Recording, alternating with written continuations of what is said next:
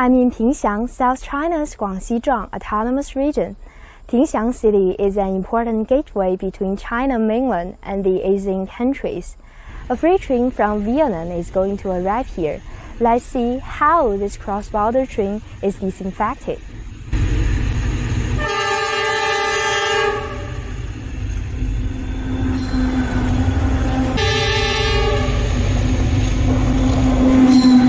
When a cross-border freight train passes by, the disinfection system against COVID-19 will automatically turn on the spraying device to conduct a comprehensive disinfection of the train.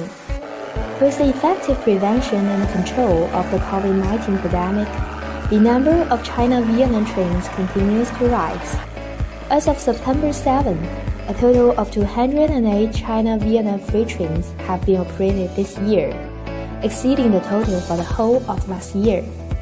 Since the first China-Vietnam freight train started operation in November 2017, the number of freight trains has increased by more than 50% every year.